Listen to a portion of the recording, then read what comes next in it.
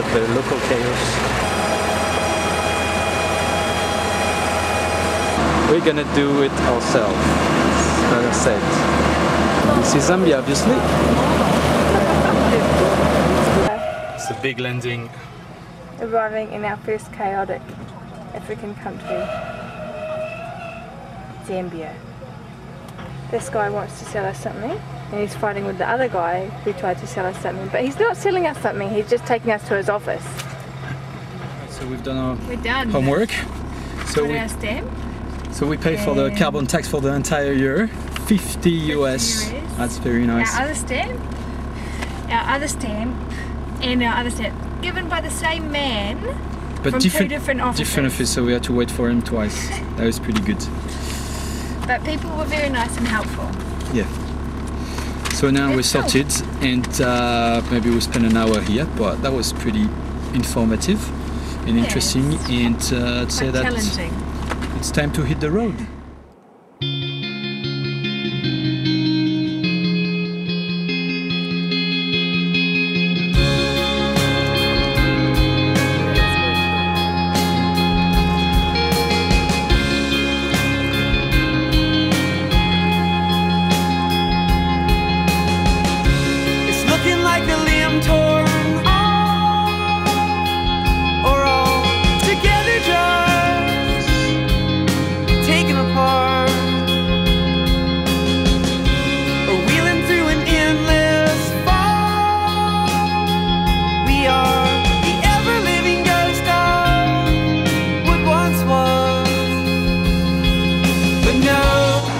Now a bit of action in the rapids, the slow rapids. Whoa.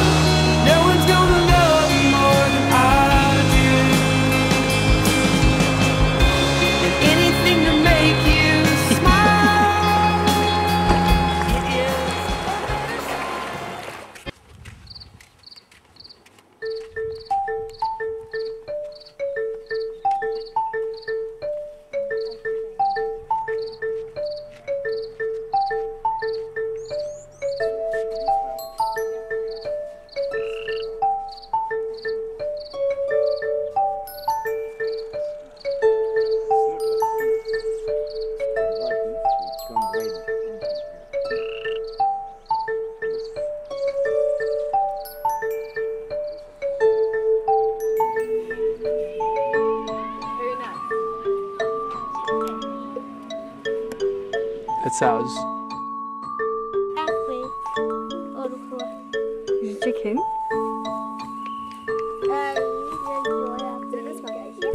So tell us how you went, Florent. It was a good game. I was 2 halves of 30 minutes, and half a pitch with small goals.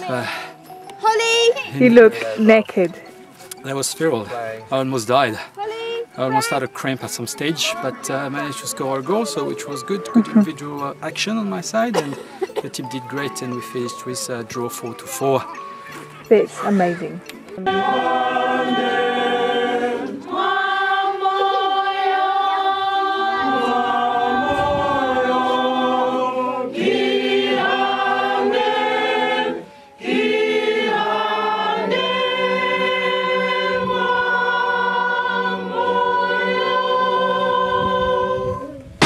That's it.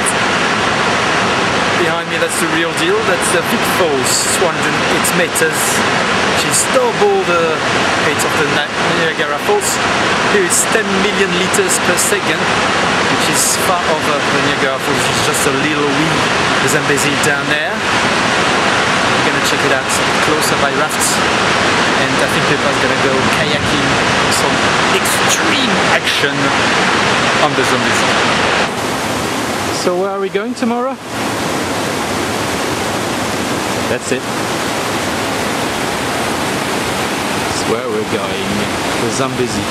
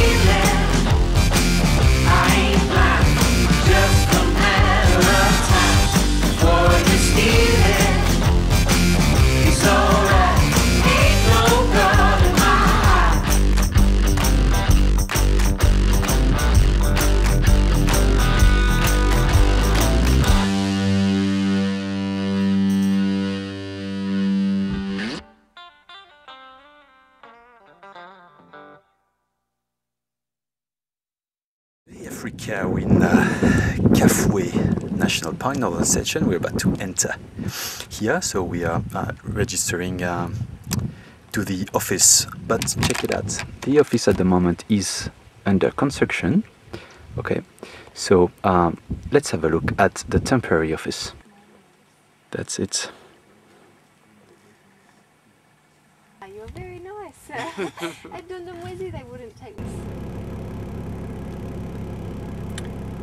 So we're on a game drive in Kafue National Park, and we don't want to open the windows because it's like outside. there's a lot of tsetse flies. And they bid me. They try to get in the car. They are feral as. It's unbelievable. That's a tsetse fly. They're quite long, a bit bigger than normal flies, and they really sting badly.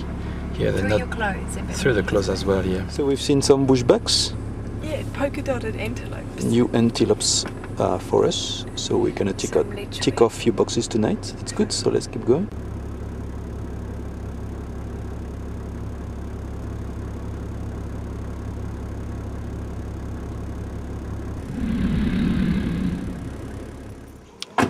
So Pippa, yeah, show me what you've done yesterday. I cut out all these little Oh, all by myself, just in case we get lost, we know where to go. all the same size.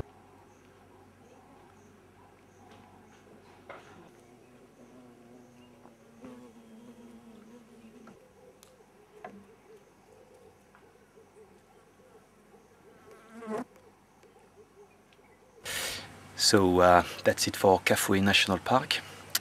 We're gonna I can't afford to stay any longer. We're gonna go slowly but surely towards Malawi. That's our next destination, but probably in a few days, 3 to 4 days. That was great here. We had a good night drive. Yeah, it was lovely. That's very nice and peaceful campsite here, surrounded by hippos. All right, next stop, Lusaka. Lusaka.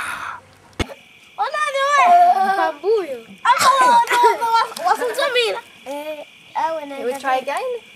We try again, please. Yes. Open eyes. Ah. The homemade radio, that works.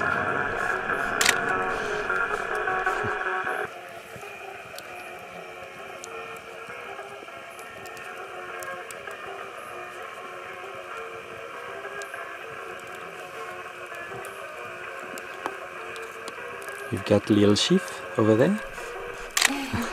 On the seat.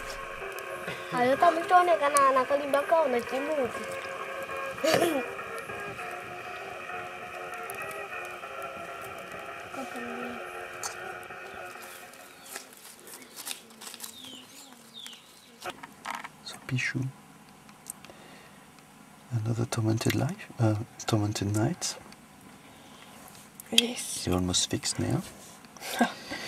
And My second in 3 days, so being a little bit sick. but that's the real Africa experience. That's part of it. It has to be extreme in all the aspects. So we spent a night in a village, and that's also the real Africa.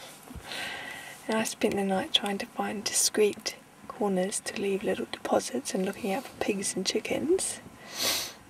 But yeah.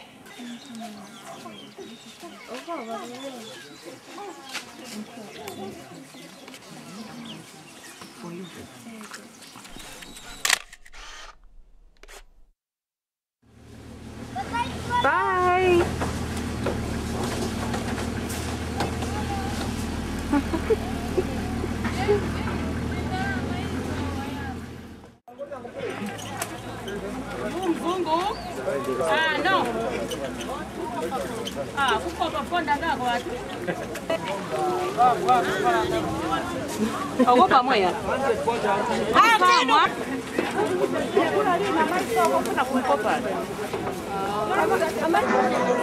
What the?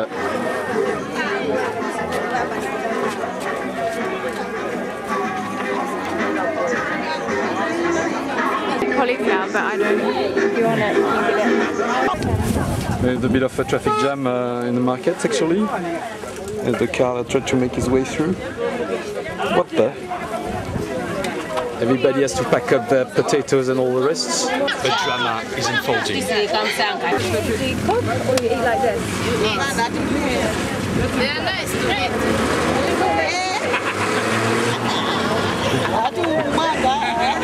We already had breakfast, so tomorrow we come back and we'll have one. That's very tasty indeed. That was our last mission in Zambia. So we just spent about $5 at that market, and we've probably got food for the next few days. So we're gonna cross the border and go to Malawi. That's our next destination. And I've got 1 million kwacha. One more time, let's say it's time to hit the road.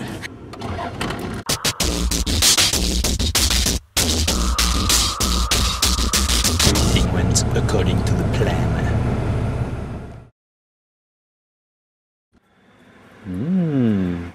What do we have here? We've got the products of our successful market shopping today.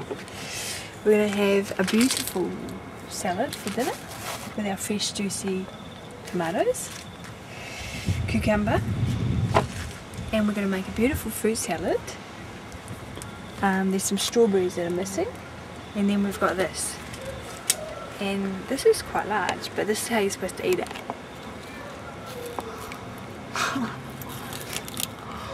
I can't eat that. That's the biggest lollipop in the world. Big sugarcane mama. Basically cut off a bit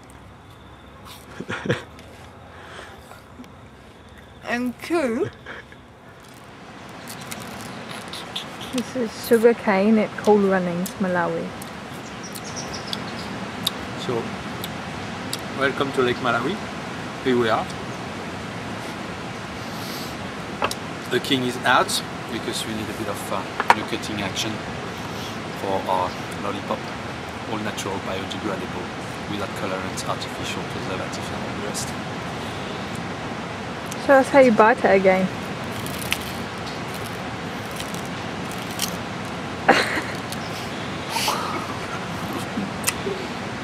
Pishu, what is the cocktail of the day?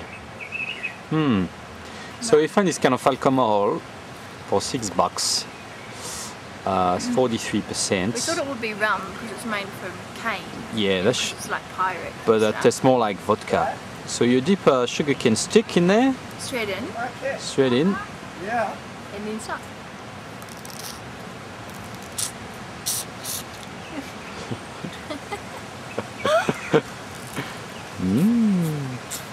That's pretty yummy actually.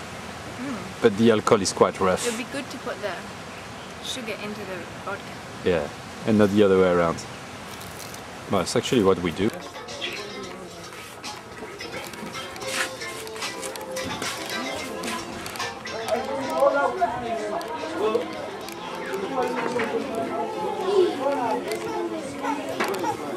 Hello, sir.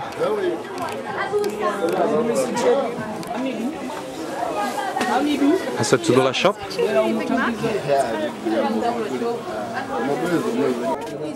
Number 2, you are looking for shopping. We like to look at these fabrics. All right. How much does he charge this lady? This one, 500 each. How do you know? Yeah. Because they work together. Pay 400.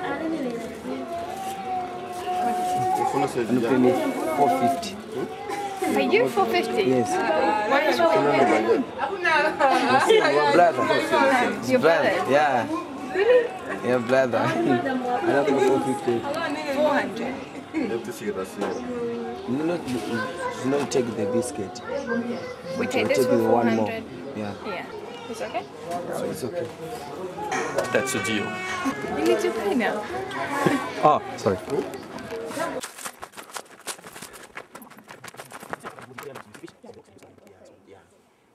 But it depends if you want to have a feel of the island. It's just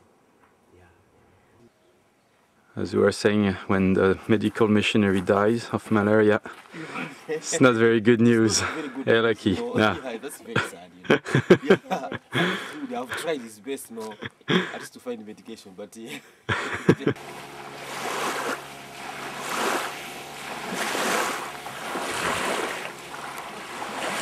That's our little beach, private beach. How do you feel about the snails? Today, I'm gonna brave the myself You're a man, It's me. Florent. against the snails. Be careful not to stay more than 10 minutes. Let's go.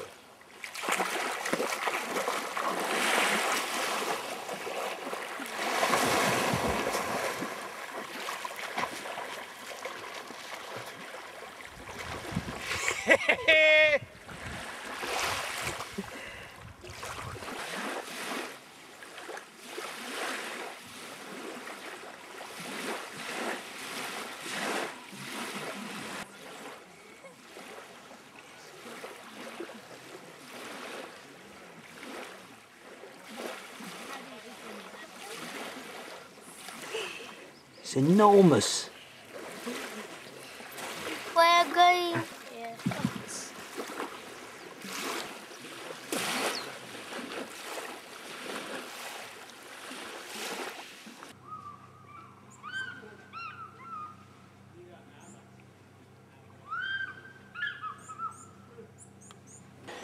Cheers. Cheers. So we are waiting for our meal. All bride party Just like must last turn night, up. we waited for our meal Yeah, but yeah. and it didn't really turn up. So we ate something pretty interesting. But tonight, for $7, we've got like all bride fish plus rice and fries for the two of us, plus fire, and it's going to be all cooked for us. So we're still waiting for Simon, a guy that we met on the road. For $7. If it sounds too good to be true, it just might be too good to be So true. we'll find out in a couple of hours of time. We are waiting for our dinner on the beach. I think our dinner is there. He turned up and I felt bad because he said, "Oh, everyone told me you were looking for me." Well, it was like 2 hours in advance. 2 hours early. I've just been asking people whether he was trustworthy or not. So he's just over there preparing. And as a gift for him, we're going to Preparing give the him fish? this. Oh yeah, It's something interesting that we picked up on the road.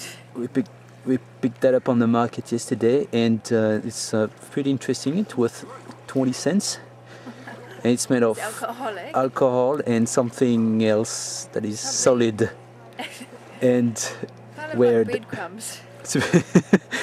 and a bit slimy as well. So yeah, it's gonna be our present. I'm sure you'll That sounds enjoy good. as he's a local, yeah.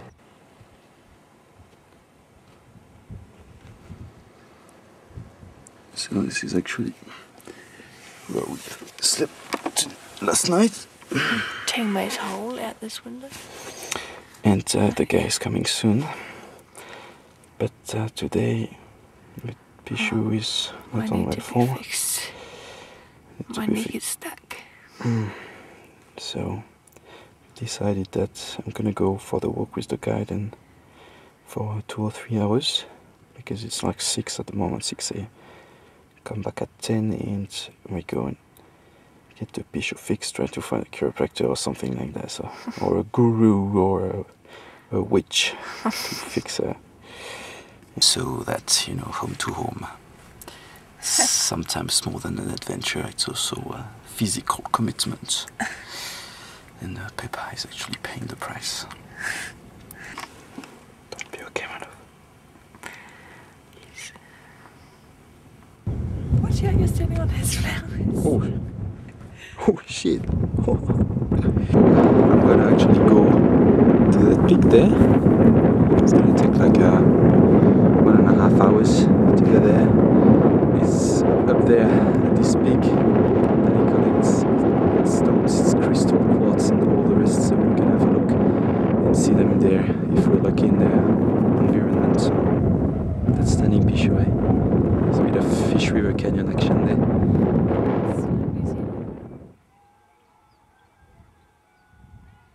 We take the whole village. After they take there, and at the point you can take that side. So how far are we from the point? Maybe 1 hour 30 minutes. 1 hour 30 minutes. Sure.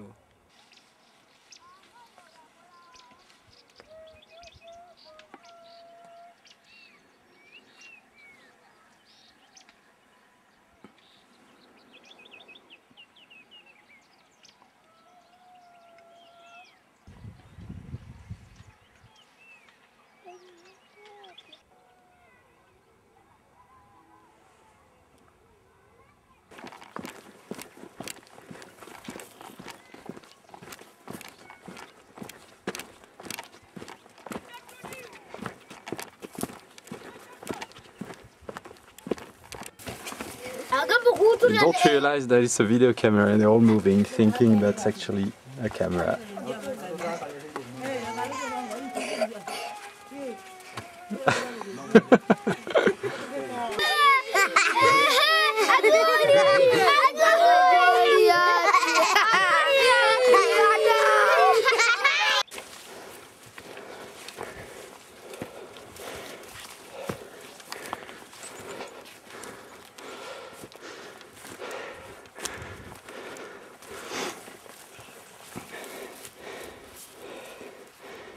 Now there's no marked track to the top, so it's up to us to go in four-wheel drive with our shoes, and for some of us our bare feet. I don't know how these little guys they do, but they just climb and walk like little goats, hopping from rocks to rocks. It's amazing. One has got probably a pneumonia and is able to follow us. It's very steep mountain. That's beautiful. So we are not on a gorilla walk, we're just on a gemstone walk, still in Malawi. And the top should not be too far now, hopefully. Been walking for maybe a couple of hours.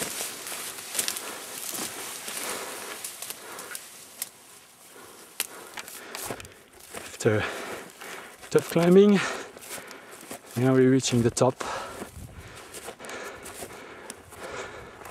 All our little friends. 1, 2, 3, yes, they're all there. That's it. One more time, top of the world, and check it out. That's absolutely stunning. Big Mama is probably somewhere over here. That's Big Mama over there.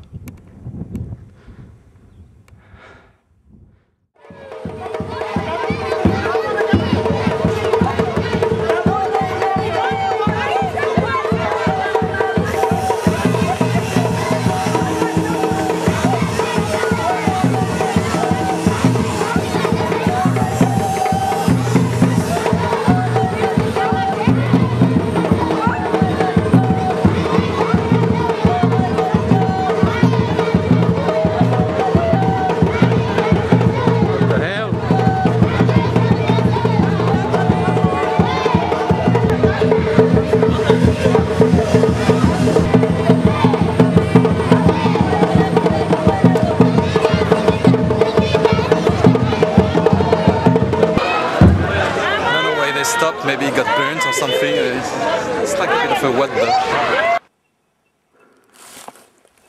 So we made it to the top? Not quite. Not quite. We've been walking for 45 minutes after a bit of struggle in the bush, finding the right track, but now that's it. They would call this track in New Zealand, in Tongariro especially, the Devil's Staircase. With these big boulders and big stairs to climb, but we're gonna make it, hopefully. 4 hours to go, potentially. And we're going behind these Big Mamas.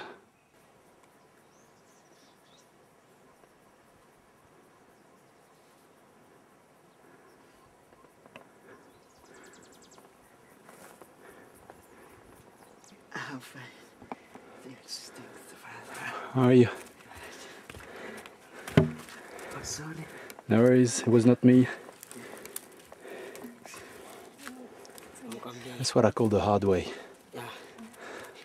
Money. Muito bueno.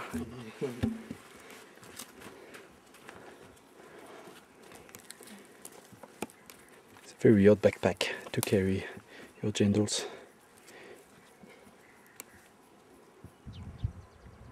That's our track for the next minutes. We climb up 1,000 meters in 2 hours. Now it's probably around 1,800 meters. We've got 200 to 300 meters to go. Probably 2.5 hours to go to the hut.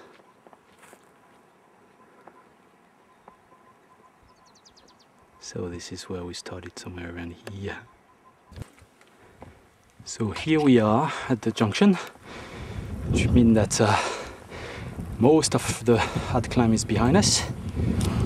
And just probably an hour to go on some pretty flat tracks, maybe 4 or 5 Ks we'll do. And for the little story, we met one of these porters and gave us a bit of his background, as he said. Tell me about my background. And there is a schoolboy, he's working on for Lost holidays. His mother, lost his father. And so he asked for something, obviously, as I said, he even asked me for my shoes. It's like, you better be joking. It was that close to ask me for my wife as well, so... Probably would have given it to you. No. That's how it is in Malawi. They're very nice, but they're always asking for something. Anyway, let's go.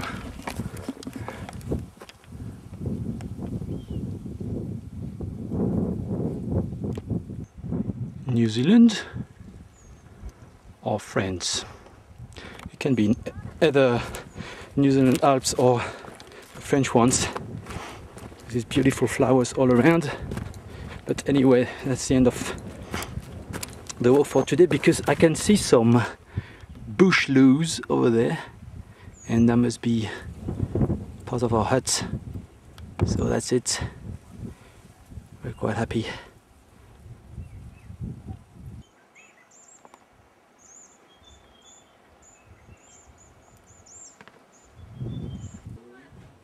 Hey.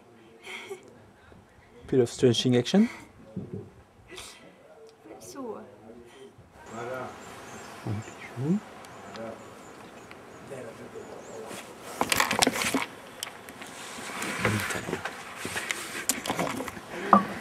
So Pishu, what do you think about speedos in nature?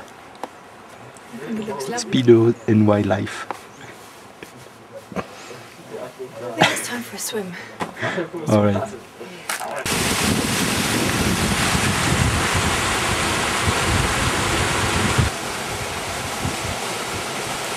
Check out this jacuzzi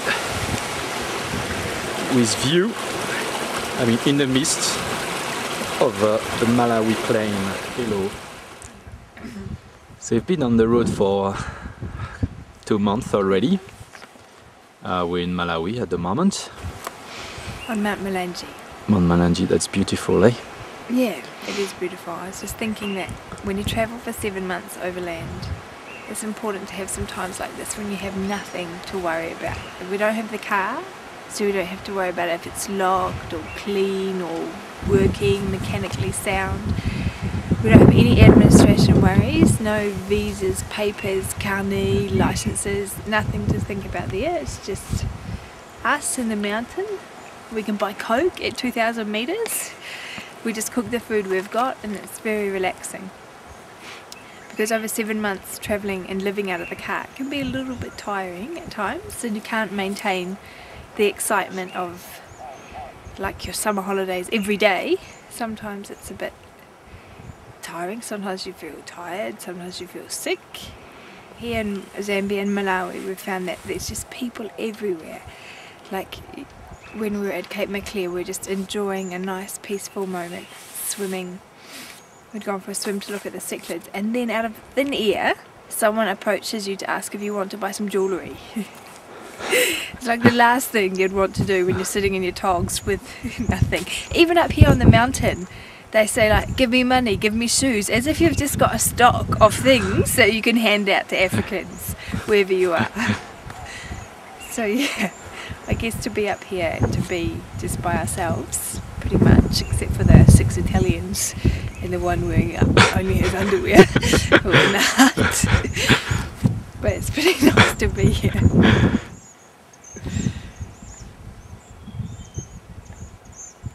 Oh, it's been 5 years since Home2Home adventure started germinated. Anyway, so it's try to make the most of it every day, because I know I've been waiting for the trip for such a long time that I'm trying to make the most of it, and in the hard times, not like it was today or over the last few days, but it was not really hard time. Never had any big bad time apart from couple of diarrheas, but as part of the game anyway. But so I'm trying to think when it's not easy. Indeed, being an overlander, it's not being on holidays every day, but I try really to think about what we're doing and how lucky we are, because sometimes you meet these people and they're just going on a trip for like a couple of weeks, like some Australian for instance, and they said, "Oh, you're so lucky, I wish I can do that," or "Oh, if I was a bit younger, it's probably the kind of things I would have enjoyed doing. You're lucky. I'm very jealous." Yeah, it's what they said most of the time. These people say, "I'm very jealous. You're lucky," and so I try to keep that in me and to remember that, because it's true that we are very, very lucky. It's been 2 months. Been through 5 countries now, and you realize that being an overlander, it's something very special. It's something kind of something in between adventure and tourist. So it could be an adventurist.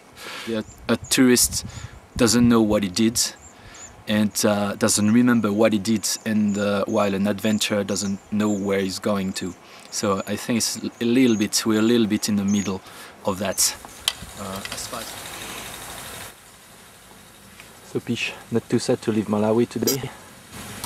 A little bit sad, but I'm excited about Mozambique. $1 1 kg prawns, apparently. That's a good beaches, bargain. Portuguese speaking. This is the road to Mozambique. Coming through the beautiful tea plantations. Mount Malungi in the background.